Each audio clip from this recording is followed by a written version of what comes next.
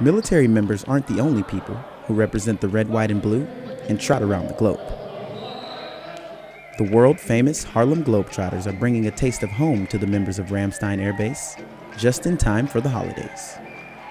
We want to show our appreciation by giving you guys a great show tonight and just entertaining. Okay? You guys do a whole bunch of things that people might take for granted back home, but we know the type of work that goes into what you do, and so we're very appreciative. The basketball court is the stage, but the Globetrotters' main goal is much more than just scoring baskets.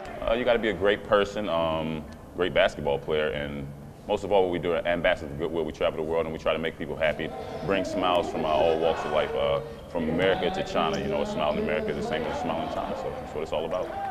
This tour marks the 12th time in 10 years that the Globetrotters have entertained the troops overseas. And every time they show up, they show out. Senior Airman Marvin Wigfall, Ramstein Air Base, Germany.